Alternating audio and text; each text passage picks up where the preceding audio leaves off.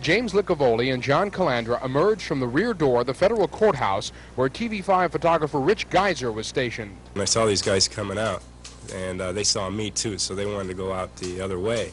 Well, I saw that they were doing that, and I packed up and I ran around to meet them on the other side. This is the first of a series of photographs taken by AP stringer Mary Beth Joe-Wright, who was also positioned at the rear of the courthouse.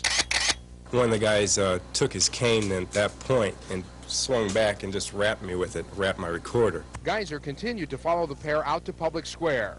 It was here that Calandra wheeled on plain dealer photographer Diane McNeese. He grabbed the camera in the bag and he started ringing it around my neck, and I just held on and kept shooting, and it kept making him madder, but he realized I wasn't going to let go.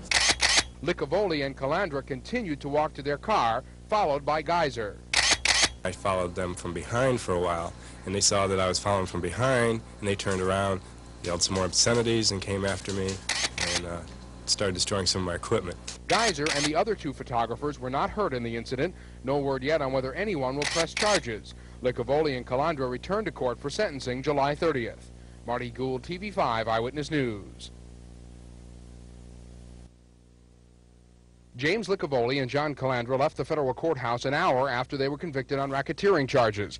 Judge William Thomas allowed the two reputed mafia leaders to continue the bond set for them at the beginning of their trial. The other four men convicted today, including reputed mobster Anthony Libator, are already serving prison terms. The Justice Department based its case on the testimony of several convicted felons who plea bargained in exchange for inside information on the Cleveland Rackets operation. Licavoli's attorney, James Willis, says the government's case was based on lies and deals. They made more deals, as I told the jury in final argument in this case, than Monty Hall makes on his weekly program, Let's Make a Deal. Willis says he will win on appeal. He has described his client, Licavoli, as just a poor old man on welfare. Yet Licavoli was able to come up with $40,000 in cash for his bond. Justice Department Strike Force attorney John Sopko was delighted with the verdict. We're very happy. It was a long trial. The green matter is finally closed with the convictions of these 6 individuals.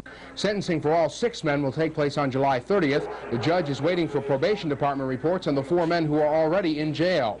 In Cleveland, Marty Gould, TV5 Eyewitness News.